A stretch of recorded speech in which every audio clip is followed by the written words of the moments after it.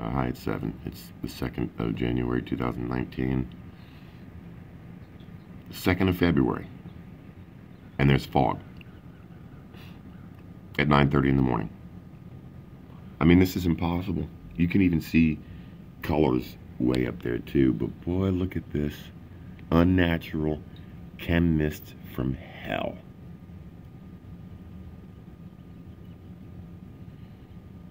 Okay, it's supposed to be warming up, but they're circulating a freezing air, which is what they do. It's called the Clipper system. They perfected it last winter.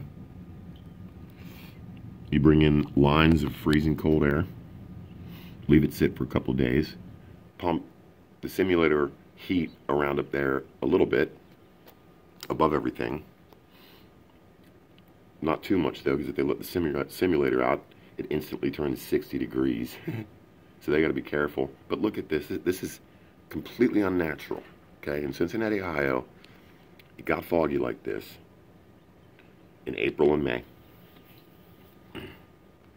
In the morning, for about 20 minutes, half an hour, usually in the low-lying valleys, never up on top of a mountain, because I'm on top of a freaking huge hill.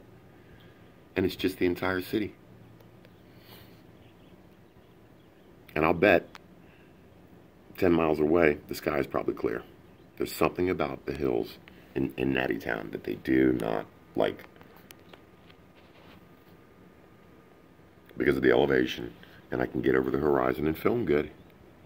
And it is making me sick to my stomach.